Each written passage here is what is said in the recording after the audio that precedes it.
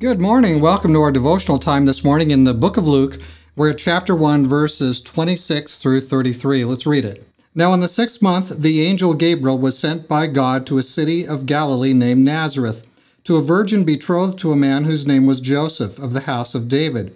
The virgin's name was Mary, and having come in, the angel said to her, "Rejoice, highly favored one, the Lord is with you, blessed are you among women." But when she saw him, she was troubled at his saying, and considered what manner of greeting this was. Then the angel said to her, "Do not be afraid, Mary, for you have found favor with God, and behold, you will conceive in your womb and bring forth a son, and shall call his name Jesus.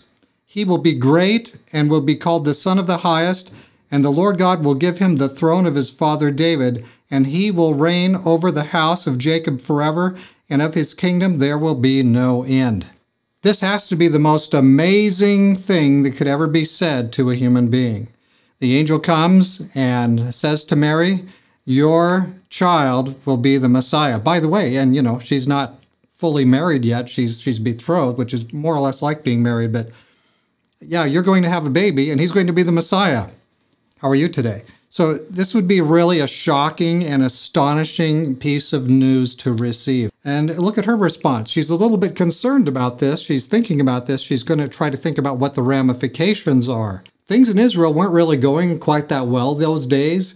And so this is a pretty giant piece of news to receive. You're going to conceive in your womb. You're going to give birth to a biological male child, and there'll be no end to his kingdom. He is going to be the Messiah. Now, we all think, well, nothing big would ever happen to me. And perhaps that's how Mary felt as well. Well, nothing big would ever happen to me. I'm just a common person. God often confounds the strong by working through the less strong. And so he picks this woman, this very young woman, very limited life experience. Think about the amazing, the incomprehensible risk that God takes. He's going to put himself into the keeping of this lowly human person. It might be that there was somebody more amazed than Mary that day. It might have been that Lucifer, Satan, and all the fallen angels, just a human baby, just as human as Mary is. We don't think of God as intervening in our world. We think, well, all things continue as they were from the beginning until now, and everything just is taking a long time. There's long ages, but God does intervene, and this is the most amazing intervention in all of human history.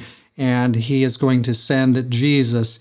Jesus is going to be a little helpless little infant. He's going to grow up and be the Messiah. He's going to die for us on the cross and be the Savior of all humankind who's just willing to receive his selfless, his unselfish, other-serving gift. And Mary is going to in some respect, shape the life and the character in the very earliest years of this tiny, helpless child. And yet this tiny, helpless child is God. Praise the Lord. Let's pray. Father in heaven, Mary receives the most amazing news any human being can receive. She will be the mother of the Messiah. Lord, help us to be ready for your amazing interventions in the world, in our lives.